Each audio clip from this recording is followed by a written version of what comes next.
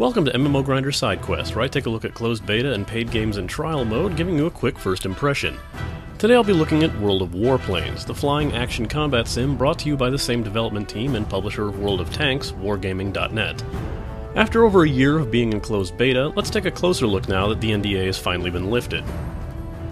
This has always been a very pretty game to look at, more so than World of Tanks, as it's much easier to take in the splendor of the maps when you're soaring high above them. Effects on the water are really nice too, and even in medium settings the game looks fantastic. You have the option to crank things up higher or lower, but I honestly didn't think the frame rate trade-off was worth for the higher graphics, and I'm pretty sure a lot of World of Tanks and World of Warplanes players would prefer going as low as possible to allow for the smoothest possible action. Music in the game is very reminiscent of World of Tanks, unsurprisingly, remaining with a very military style of songs and playing only occasionally during matches. Sound is pretty loud, considering you're flying a plane, so you'll be hearing the whirring of your motor and plenty of machine gun fire from you and your opponents. The gameplay is similar as an overarching goal to World of Tanks, with a few differences beyond you're flying a plane now.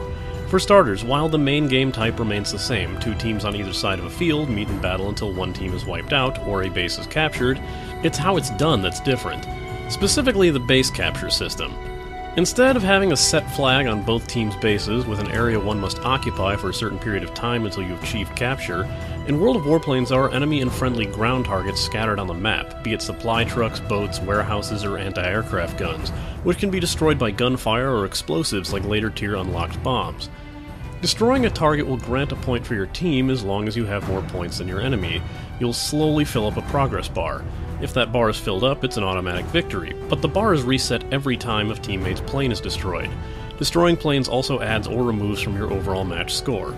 Control is a bit different as well, as your plane is always flying forward and can only be boosted or slowed, as well as steer towards whatever direction your mouse cursor is pointing. You fire your guns with the left mouse button, and it's quite tricky lining up the shots you need and keeping your fire on enemy planes. You can practice by choosing the bots mode, but it only gives you 2 planes to face off against, and the bots aren't the most evasive opponents. It's much harder to rack up kills than in World of Tanks.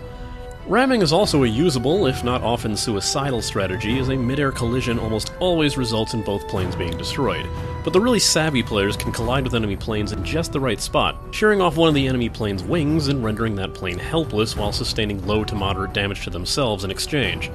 Try not to do the same to your allies, because friendly fire is a likely scenario in the chaos of a dogfight.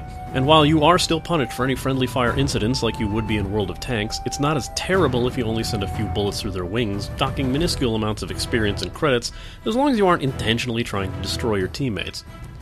The community system is exactly like World of Tanks, and as the community goes, it's far less talking occurs in this game, considering it's not like you can park and hide somewhere safe. You can still only invite one other player into a match, too.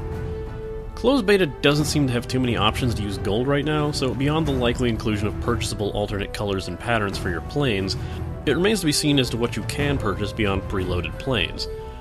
Overall, despite the similarities, World of Warplanes is a completely different beast from World of Tanks, and both games should attract their die-hard fans.